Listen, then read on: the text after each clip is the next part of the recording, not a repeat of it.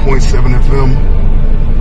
You know, there was so much history that we got when we, using that book, using the same history that they have on the island that's readily available, and then being able to correlate it with the scriptures. You know, that's when the scripture talks about bethinking yourself in the land of your captivity. That's what we're doing. That's the epitome of bethinking yourself. The Lord sending the prophets back in the earth to help our people remember who they are in the land of their captivity. Because they slaves in 2024. Trust me, they're still slaves.